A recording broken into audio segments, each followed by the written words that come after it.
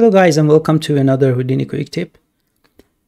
In this video, I will share a technique about how you can convert your instance geometry to normal Houdini geometry. So when you use the instance node here for scattering, for example, the environment is what I did for this one. You cannot use this geometry for collision, right? Because it's all instance. And for example, here I have a river. If I want to do the simulation, is the project I'm working on is still not finished, and I want to have a collision with these rocks and stuff. So when the water is moving here, I just want to have a collision, right?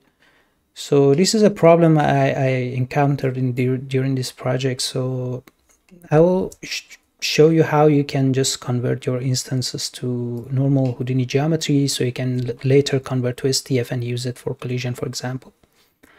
Okay, let me just do it here in this scene. Create a box and a tube, and this one is my instance 1, and this one is 2, and create instance node and change it to fast point instancing. Let me just explain the reason I had to use this instancing and not copy to point and use a pack primitive is because I use Arnold for rendering. So Arnold doesn't understand the Houdini pack primitives. It's only understand the fast point instancing. So that's the reason I had to find a way to convert this.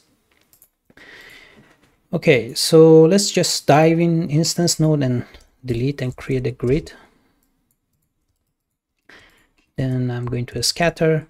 Or you can use the scatter line if you want to have random rotation or P scale.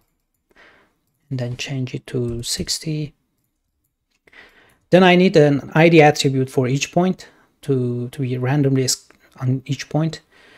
So I'm going to use attribute adjust flow integer. This is the quickest way to create. So it's by default it's constant. So you just change it to random and between 1 and 2. And 1 and 2 because we have the instance 1 and 2, right? And create an attribute wrangle, connect here and create the instance attribute and give the path to the geometry obj/instance plus I to a I at id.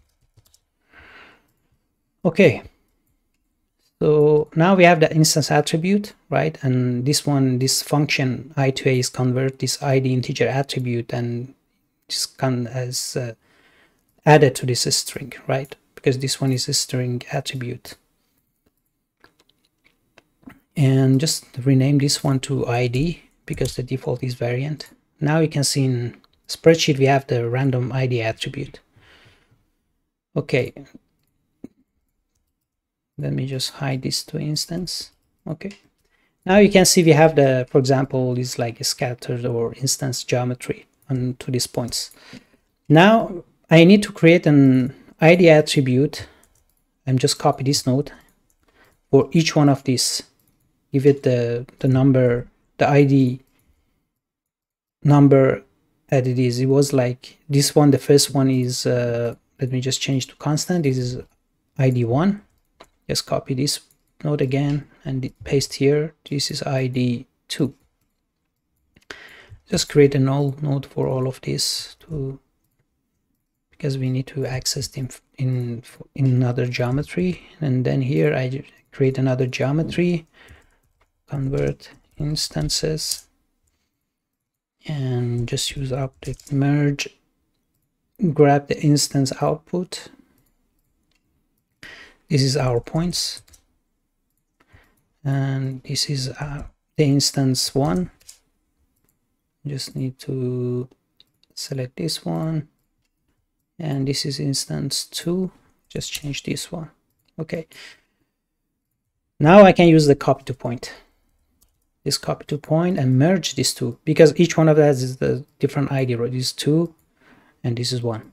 Just merge these two, connect to geometry to copy, and this one to the points. Now as you can see, both are on top of each other, right? But if you check this piece attribute and use the ID now is exactly like the instance node.